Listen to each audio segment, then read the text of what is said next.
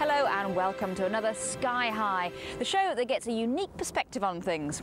Well, as I'm sure you know by now, in a minute I'll be taking a trip with our regular pilot BJ in his helicopter, which is fitted with the latest gyro-stabilised camera equipment. So whatever we fly across, you get to see it. Helicopter, and if the pilot's ready, BJ? Looks like everything's set. We've got about 65 miles of the A1 to cover today, so let's get cracking.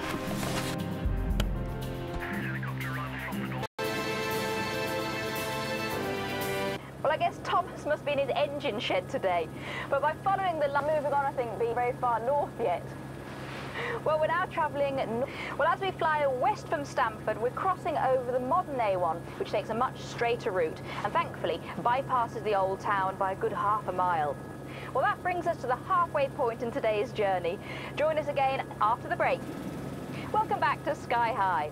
Well, today, BJ, my most famous routes in the land, the A1.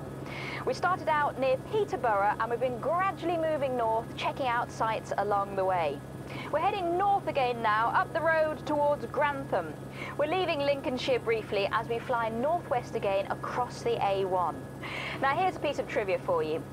Can you think what the tallest structure would have been before this spire was built here in 1311?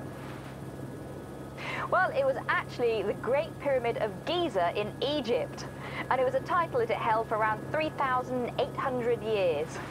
Thankfully, what remains of Clumber Park is now being looked after by the National Trust.